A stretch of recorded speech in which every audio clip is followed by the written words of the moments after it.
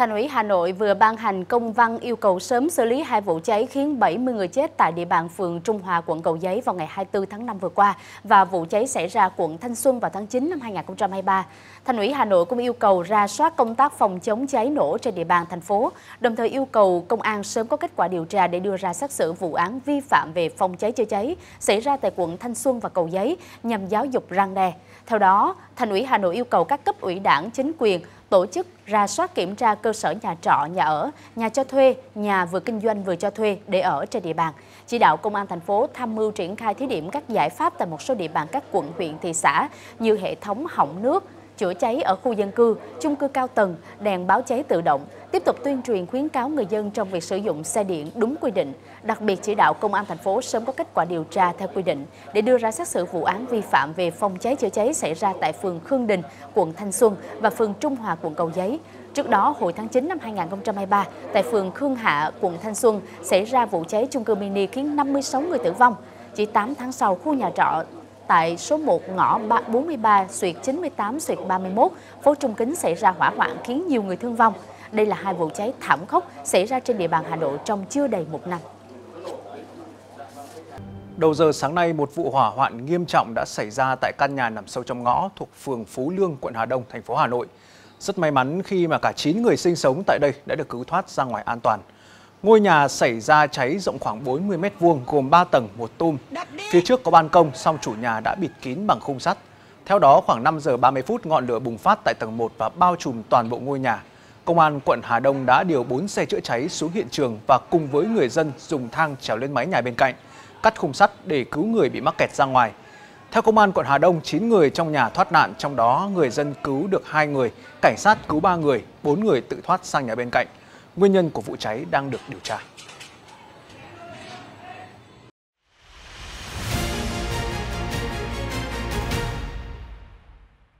Sau vụ cháy nhà trọ làm 14 người chết xảy ra vào sáng ngày 24 tháng 5 vừa qua, Ủy ban Nhân dân quận Cầu Giấy, Hà Nội đã ban hành công văn về việc tăng cường xử lý vi phạm đối với các cơ sở bị tạm đình chỉ, đang yêu cầu tạm ngừng hoạt động để khắc phục về phòng cháy chữa cháy trên địa bàn. Đặc biệt có thể dùng barrier cứng chốt chặn, dán thông báo ngừng hoạt động tại cửa của các cơ sở. Qua rà soát mới nhất, Ủy ban Nhân dân quận Cầu Giấy đã phát hiện 78 công trình không đảm bảo các điều kiện về phòng cháy chữa cháy, bị tạm đình chỉ hoạt động. Ủy ban Nhân dân quận Cầu Giấy giao Công an quận Cầu Giấy là cơ quan thường trực tham mưu cho Ủy ban Nhân dân quận tổ chức thực hiện các quy định về xử lý đối với các cơ sở bị tạm đình chỉ, đang yêu cầu tạm ngừng hoạt động để khắc phục về phòng cháy chữa cháy. Đồng thời, chủ động tăng cường công tác điều tra, hướng dẫn, xử lý nghiêm các trường hợp vi phạm theo quy định của pháp luật về phòng cháy chữa cháy và cứu nạn cứu hộ. Ủy ban Nhân dân các phường trên địa bàn có trách nhiệm tổ chức thông báo công khai các cơ sở vi phạm đã bị tạm đình chỉ hoạt động và chưa đảm bảo điều kiện phòng cháy chữa cháy đã được yêu cầu ngừng hoạt động để khắc phục vi phạm. Bên cạnh đó, bố trí lực lượng dân phòng hoặc các lực lượng khác thuộc phường tham gia giám sát tại các cơ sở trên.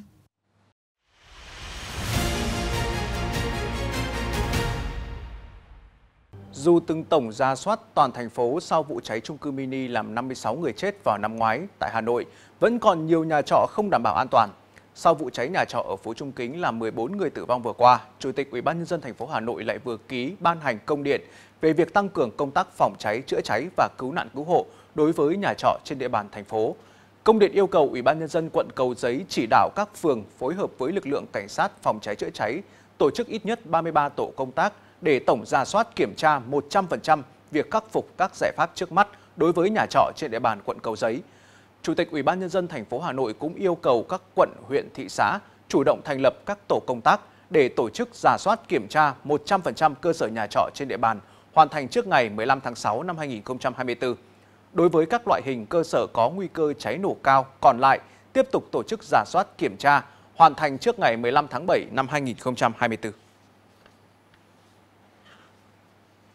Hôm nay, Công an quận Cầu Giấy, Hà Nội xác nhận đã có kết quả xác minh ADN của 3 nạn nhân trong vụ cháy nhà trọ 3 tầng ở ngõ sâu đường Trung Kính, quận Cầu Giấy, làm 14 người tử vong, 3 người bị thương, xảy ra đêm 24 tháng 5. Sau khi có kết quả xét nghiệm ADN, các gia đình đã đến đưa nạn nhân về quê an táng. Trước đó, 3 trên 14 nạn nhân trong vụ cháy chưa thể xác định được danh tính vì cơ thể bị cháy đen không thể nhận dạng. Ba nạn nhân này gồm một người quê ở Bắc Kạn, một người quê Hưng Yên và một người quê ở Lào Cai. 14 nạn nhân tử vong trong vụ cháy ở Trung Kính hầu hết có tuổi đời còn rất trẻ, trong đó 11 người dưới 30 tuổi, 2 người trẻ nhất 23 tuổi và nhiều tuổi nhất là vợ chủ nhà trọ 64 tuổi. Vụ cháy thảm khốc tại nhà trọ phố Trung Kính vừa qua đã cướp đi sinh mạng của 14 người khiến cho dư luận hết sức bàng hoàng. Dù còn đó những mất mát đau thương, thế nhưng sự cố gắng của những người lao vào biển lửa cứu người đã phần nào xoa dịu nỗi xót xa mất mát. Sau vụ cháy, đoạn clip ghi lại hình ảnh của một nam thanh niên dũng cảm trèo lên tầng cao để phá cửa sổ cứu người mắc kẹt trong đám cháy đã lan truyền rộng rãi trên mạng xã hội. Trong mắt của nhiều người thì họ chính là những anh hùng không áo choàng, dũng cảm và đầy tình người. Thế nhưng cũng chính họ cũng không dám nhận mình là anh hùng bởi họ xem việc cứu người chính là trách nhiệm. Nghe thấy tiếng nổ lúc đầu bọn em là tưởng là pháo hoa hoặc là cái gì đó, mở cửa ra thì em thấy là hô tiếng cháy, hô cháy là em chạy xuống. Em chạy xuống thì mượn bình cứu hỏa, mọi người xung quanh thì cũng hỗ trợ em là lấy bình cứu hỏa cho em. Và dập nó ngoài tầm khả năng nữa rồi, tại vì đám lửa quá to, không thể dập được thì nhìn lên trên thấy có ánh đèn với cả là tay giơ ra rồi. Lúc đấy thì cũng chỉ biết là chạy xuống, còn khả năng dập lửa thì dập, không dập được thì cứu người rồi. Và cũng rất may mắn thì được 2 người anh bên cạnh hỗ trợ và cùng một suy nghĩ, 3 anh em cùng một suy nghĩ với nhau để hỗ trợ nhau. Em nhỏ cân nhất rồi ở đấy, để không là em bảo em nhỏ nhất để em lên trước. Em lên trước và em bám được và treo được một nửa thang dây, em treo được thang dây rồi. Và bấu được với thang dây. Thì ở dưới em lấy tay em đập cửa kính ra thì ở bên trong là song sắt, là thanh sắt là người ta rào kín rồi, không thể làm mà đập cửa được. Lúc đấy là may lắm, ở dưới lại có búa, lại đưa lên cái búa như anh Luật là anh lấy, anh mượn ở đâu đấy được, anh đưa búa lên cho em và em lấy em đập tường. Em cũng không biết là tại sao mình đứng được như thế. Em thì lúc đấy em đập thì cũng thủng rồi. Anh Luật bảo anh cao để anh với được, để anh lên. Thì em ôm anh Luật, em ôm lấy anh Luật và cho anh Luật có thể vững được để đập nốt chúng còn lại ra để cứu người. Cũng bị chệch khớp nhẹ và lúc đấy em chưa biết là em bị chệch khớp. Cứu người xong em mới biết, nghe những tiếng hét ở trong, tiếng hô hào cứu em với và mọi ơi cứu em, nó bị ám ảnh em nên là em vẫn chưa mừng rỡ khi mình cứu được người, chưa dám mừng. Đến bây giờ em vẫn nghĩ bản thân sau lúc đấy là không cố gắng một tí, cố lên cứu ở người ở trong, nhưng mà sức là bọn em chỉ có hạ rồi, và lực lượng chức năng cũng đến rồi và bọn em phải để lực lượng chức năng có đủ trang thiết bị để vào để giải cứu người.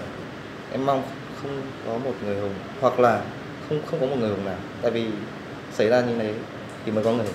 Em cũng cảm ơn mọi người đã tung hô em là một người hùng, nhưng mà em vẫn là em không phải người hùng, em vẫn là con dân của Việt Nam này.